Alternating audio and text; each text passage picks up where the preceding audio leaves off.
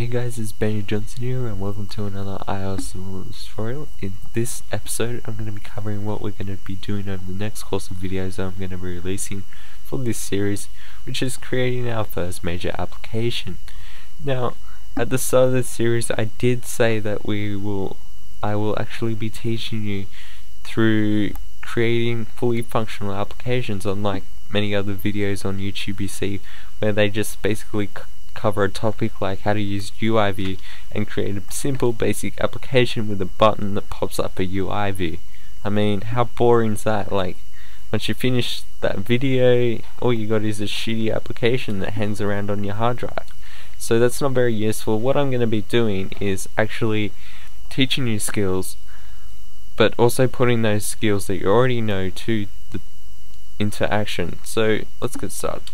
So basically I've designed our first application we're going to be working on together, which is a bank application.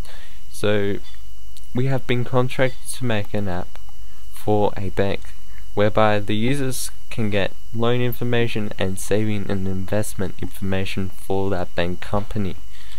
Now, the features it's going to have a loan section where a user enters a loan amount and it's going to output the interest rate if for that loan, pay period whereby the user has to pay that money by, and the total payment they'll have, including that borrowed amount and the interest added to that amount.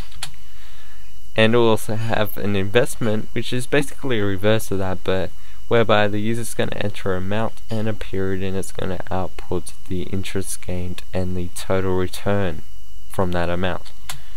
So the secret formula we're going to be using is quite simple. It's called the simple interest formula, and if you want to go and have a look and find out more information about it, but basically it is interest equals principal, which is the amount, times the rate, which is the percentage over 100, and the time, which is in years.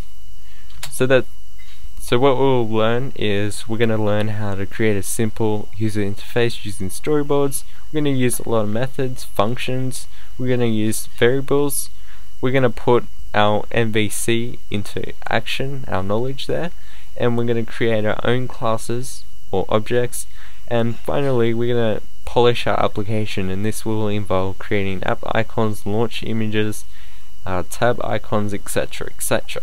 So that's basically what we're going to be learning in this series, so it's going to be fun. See you guys later.